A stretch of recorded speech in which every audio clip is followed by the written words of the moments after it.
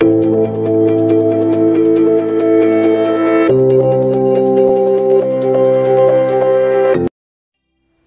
the chemical equation.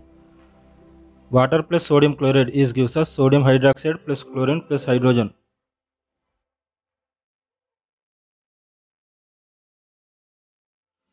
In this equation, the reactants are water and sodium chloride, and the products are sodium hydroxide, chlorine and hydrogen. If you look at this equation, we can see that the equation is not balanced. In the reactants side, there are 2 hydrogen atoms, 1 oxygen atom, 1 sodium atom and 1 chlorine atom present.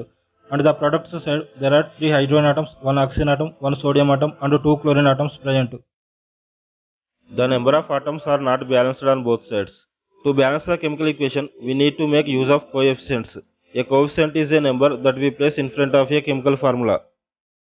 In this equation, we need to balance the hydrogen atoms first. To do this by making it, there are 4 hydrogen atoms on both sides. To do this, we need to put a coefficient of 2 in front of NaOH and we need to put a coefficient of 2 in front of H2O. Now we need to balance the sodium and chlorine atoms. To do this, we need to put a coefficient of 2 in front of NaCl.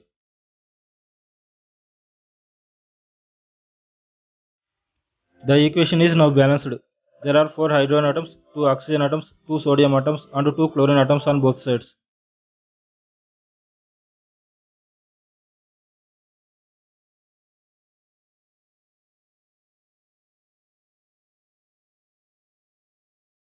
If you like this video, please subscribe my channel and press on the bell icon.